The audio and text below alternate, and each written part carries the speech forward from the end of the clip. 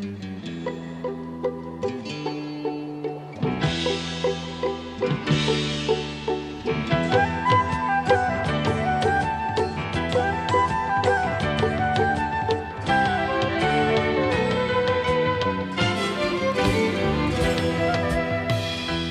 you for joining us.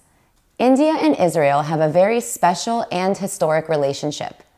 In fact, the Indian and Jewish people share a rich and deep relationship which dates back to ancient times. Jews were one of the first foreign groups in recorded history to arrive and settle in India and became an integral part of Indian society. Our guest today is His Excellency Najtev Sarna, the Ambassador of India to the United States of America. Ambassador Sarna served previously as India's High Commissioner to the United Kingdom and Ambassador to Israel, and he will join us following these messages. The mission of the Life Extension Foundation is to support scientific research and to gather and disseminate information related to the delay and eventual elimination of disease, aging, and premature death. The Foundation is careful to commit its research dollars to projects that are difficult or impossible to fund with government dollars, institutional grants, or through other funding sources. It is essential to make anti-aging research a priority today to prevent a healthcare catastrophe caused by aging baby boomers overwhelming our healthcare systems. Human age reversal. We may be there already. Human studies are now ready to begin to confirm meaningful reversal of pathological aging processes. These clinical trials aim to alter older humans so that they function as much younger individuals. Even modest success will result in a paradigm shift that will impart enormous societal benefits, such as sparing Medicare from insolvency. Life extension is not standing idle while 5,000 Americans die each day from age-related illnesses. Joining us are physician scientists who want to hurry up these technologies to keep people from aging to death. While life extension is pushing these projects forward, we need financial help to ensure these studies are carried through to fruition.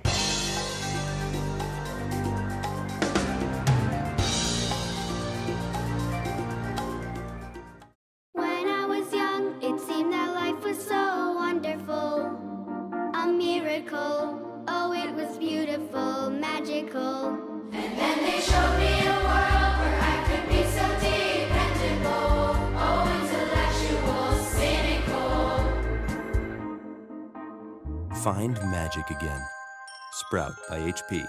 With Intel RealSense technology inside, now you can bend the rules of creativity outside.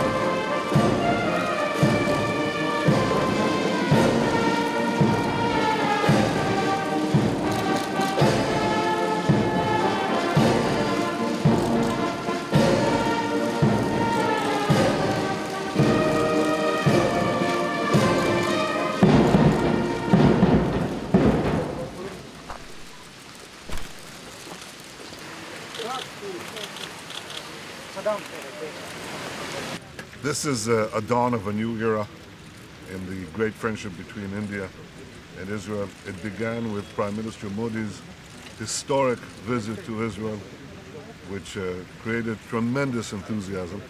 It continues with my visit here, which I must say is deeply moving for my wife and me and for the entire people of Israel. And I think it heralds a flourishing of our partnership to bring prosperity and peace and progress for both our peoples. Thank you.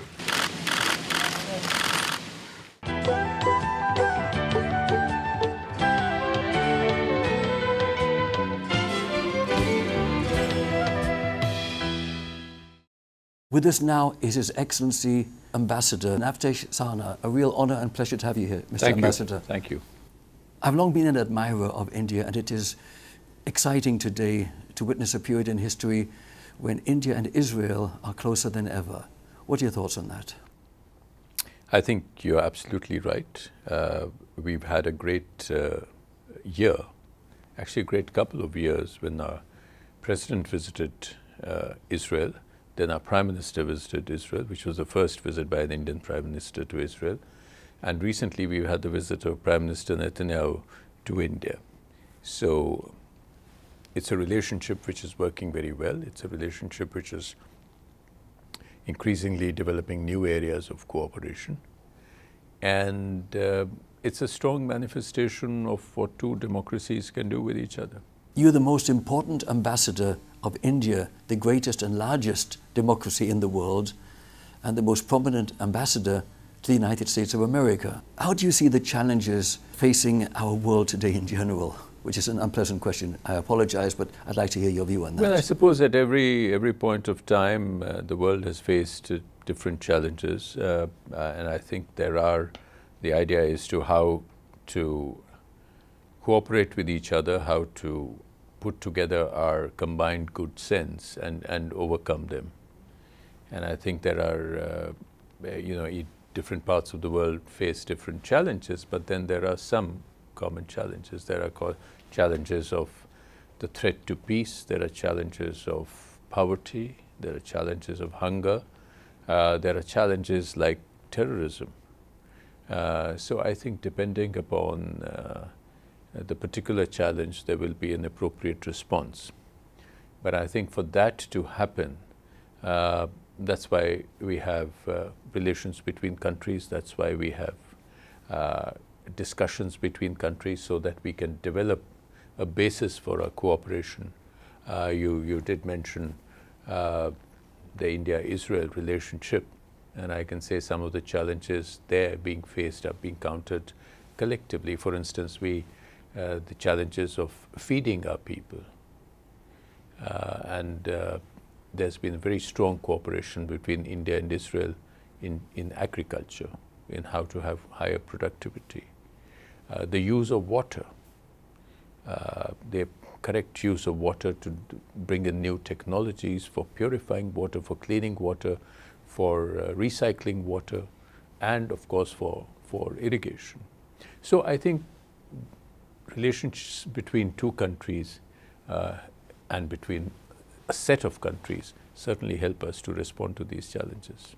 It is so exciting to see the implementation of scientific and intelligent solutions to problems on this earth, and I have great admiration for India being in the forefront of technology, science and research in so many areas. Thank you. I think we have been blessed with a scientific temper in many ways, and we have been very successful in training our people as engineers, scientists, doctors, and they made a name for themselves all over the world. And I think there is much more to be done because we have a very, very young population. We have about 800 million people under the age of 35. And I think they are the future. They are the ones who need the skills and the qualifications and a scientific approach to life to solve the problems of development. I have a politically incorrect question to ask you, which is somewhat critical of the superficiality that seems to be pervasive throughout our world today in many countries, but I think less so in India, where family values seem to be far closer to the hearts of people than in many other countries where the culture is different. What are your thoughts regarding that? Well, you know, I think every country has its own culture and its own way of life, and in Indian culture, family and society have always had a great premium. Family links, respect for elders, living in how should I say, social obligations or social collective effort, like on festivals and so on. A lot of importance has always traditionally been attached to these. And in many ways, it's very good. It gives a good safety net for people in many ways. I'd like to get it personal, if I may, for a second, and ask you, your career is outstanding, and you've been the High Commissioner in England, where I'm from originally, and please share this with our audience. Well, it's been a very interesting career. I've finished. This is my 38th year as a diplomat, so most of my life, this is all that I've done. And I've been very, very fortunate to have served in some very exciting places at different times. And I started in East Europe. My first post was in Soviet Russia. I've served in communist Poland. Then I've gone on to serve in the neighborhood, which is in a small and very beautiful country called Bhutan. I carried on to do other things. I've been an ambassador to Israel, and I've been High Commissioner, as you mentioned, to the UK, and then ambassador to the United States. So it's been a great mix of countries, civilizations, different languages, different customs. It's been a rich bag, and I feel blessed by it. In addition to all of this, you're also an author. In fact, you wrote a book about Israel. Please tell us about it. I was fortunate to be able to write a book while in Israel on the Indian connection to Israel, to Jerusalem specifically speaking. And it's called Indians at Herod's Gate. So, as you know, in Jerusalem there are many hospices from ancient times of pilgrims, whether they be Christian or Muslim, coming to Jerusalem and staying in these hospices. So one such hospice is the Indian hospice, which goes back to the 12th century. So my book basically traces the history of that hospice, its present condition, all that it's been through, particularly in the last 100 years. It's a very interesting, very beautiful place in the old city. So that helped me research a bit more about the Indian connection. Of course, we do know the presence of Indian Jews, which is more obvious in Israel, which we have about 80,000 Jewish people of Indian origin in Israel, who, as you know better than me, are unique in a way that they came to Israel not out of any persecution, unlike most of the other people who came to Israel. So they have come, and they have equal affection for both Israel as well as for India, and form a great bond. But this book that I wrote is about the pilgrims who used to come, and the hospice that was built on the basis that great Sufi saint of the 12th century, Baba Farid. He actually came and meditated there, and then his followers began to expand that hospice, and how this has gone on through 8 centuries. So much could be achieved in this world through cooperation and intelligent solutions and communication, and that's the area that you are an expert in. What message would you like to share with our audience as we approach conclusion of this interview?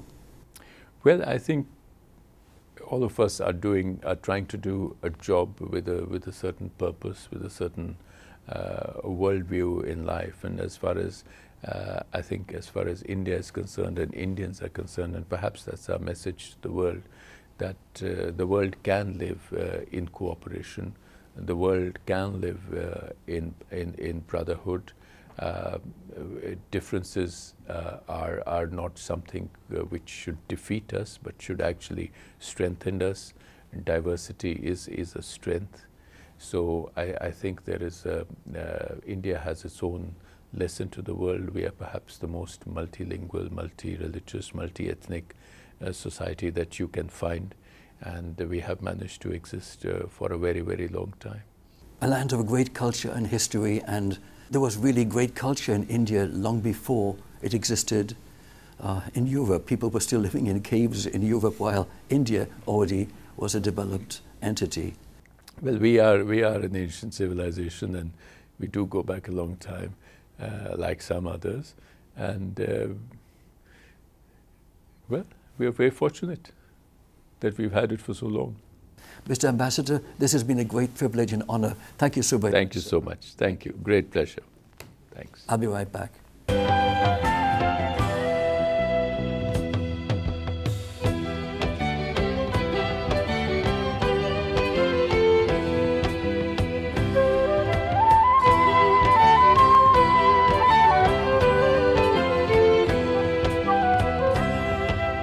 You know, it has been a journey, and some of you have been with me in that journey. I see some people who were there when it didn't make sense to be there, and helped me when I was running for governor, when all of that didn't work. But I tell you that I've said often, I am the proud daughter of Indian parents who reminded my brothers, my sister, and me every day how blessed we were to live in this country.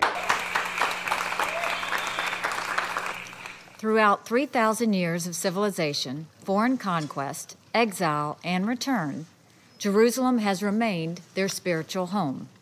For nearly 70 years, the city of Jerusalem has been the capital of the State of Israel, despite many attempts by others to deny that reality. The American people are less patient. In 1948, the United States was the first nation to recognize the independent state of Israel. In 1995, the U.S. Congress declared that Jerusalem should be recognized as the capital of Israel and that the U.S. Embassy should be located in Jerusalem. Presidents Clinton, Bush, and Obama all agreed with that position. Welcome. It's Good to such see a you. pleasure. Thank you so much. Thank you.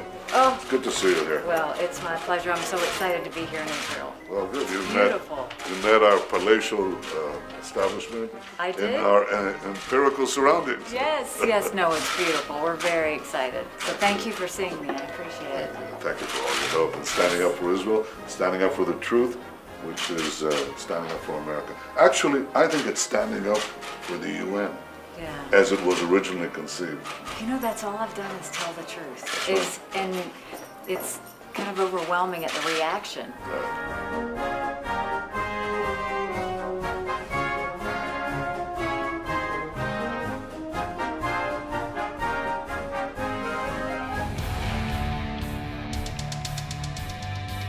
The Indo-Israel project is a revolutionary step taken by the Indian government in the agriculture sector towards the supply of fruits and vegetables. A bilateral agreement on cooperation in the agriculture sector was signed in May 2006. Two projects to work upon fruits and vegetables with scientific technology were initiated. one being the Center of Excellence for Vegetables at Gharonda, Karnal in July 2009, which was inaugurated in January 2011. And the second was the Center of Excellence for Fruits at Mangiana, Sirsa, initiated in July 2009 and was inaugurated in May 2013. Since its independence in 1948, the country has overcome obstacles like water scarcity and limited land through constant innovation and enhanced technology. An outstanding system of agricultural research and development has provided Israeli farmers with brilliant results, allowing Israel to share its breakthroughs with other countries. India has partnered with Israel to boost the agricultural sector and to meet the demands of a growing nation. In 2040 or 2045, we are the biggest country in terms of population. And the land will be the limiting factor in India. So if we don't change our traditional growing vegetables method, not possible to feed the population. In 2008, governments of India and Israel introduced a joint project. It was aimed to increase the quality and quantity of the farmers' yield and to create new horticultural avenues while optimizing the use of resources. With a significant impact on households across India, the project offers a holistic approach to ensure food security and sustainability.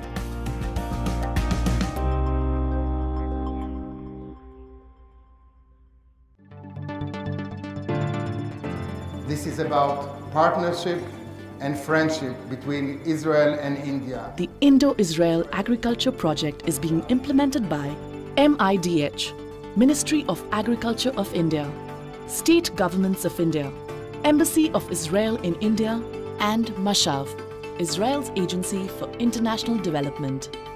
One of the key roles of the Centers of Excellence is generating applied research. Trials and demonstrations show the benefit of new technologies and thus reduce the risk factor for an individual farmer.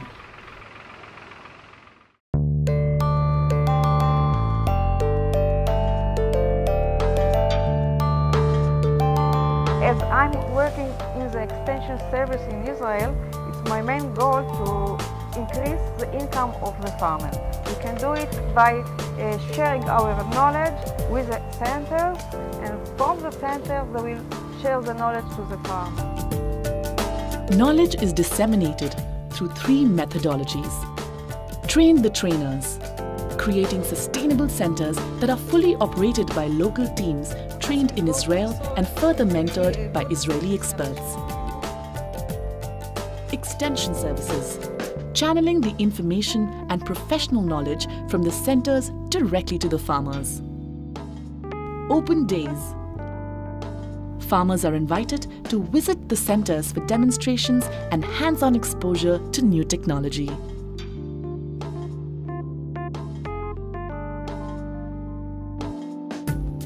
The centers showcase a range of protective cultivation technologies from high-tech nurseries, naturally ventilated poly houses, walk-in tunnels and net houses. जब से हमने इसको किया है start, तब से हमारी quality भी बढ़ी है और पैदावार बढ़ी है और इनकम भी बढ़ी है. This and similar success stories have become a reality through the Indo-Israel Agriculture Project. Addressing global challenges of food security and sustainability, this growing partnership between India and Israel is providing farmers with greater opportunities and bringing a significant change to the field. The biennial Aero India exhibition provides an excellent opportunity for aerospace leaders to showcase the latest systems and technologies relevant to the Indian market. One of the largest foreign exhibits at the airshow this year is Israel's National Pavilion, organized by CBAT, Israel's International Defense Cooperation Directorate. Israel's National Pavilion showcases the latest, most advanced systems and technologies developed by the country's defense industries, with military and civil applications related to air, land, naval and space. The display highlights the strategic aspect of intelligence, surveillance and reconnaissance provided by different systems. These range from satellites, special mission aircraft to reconnaissance pods and electro-optical payloads carried by combat aircraft, helicopters or drones. עובדת בקרים, פוגשת חברים, לומדת להגיד שלום וביי, ופתאום יש הזדמנות אחת, אני אוספת את עצמי לאט, הקול שלי בוער לראש כבר לא נשמע, לפני שזה פורץ, לוקחת נשימה. מעלה, יאללה נעלה למעלה, הגיע יום חדש, מעלה, יאללה נעלה למעלה, הגיע יום חדש,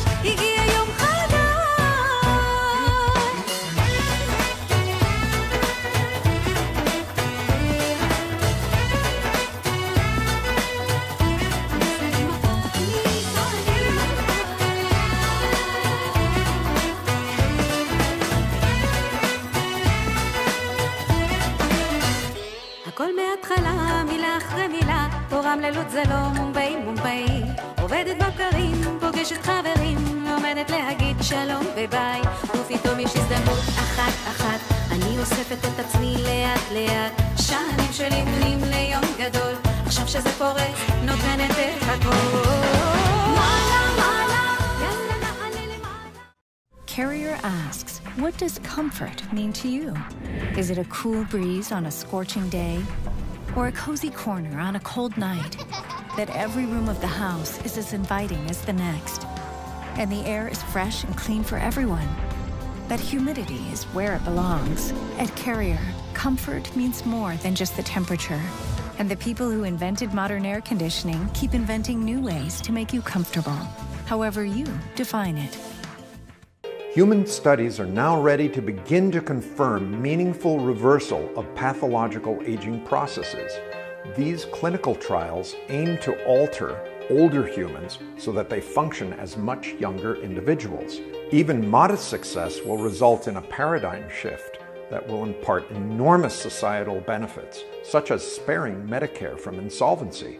Life extension is not standing idle while 5,000 Americans die each day from age-related illnesses.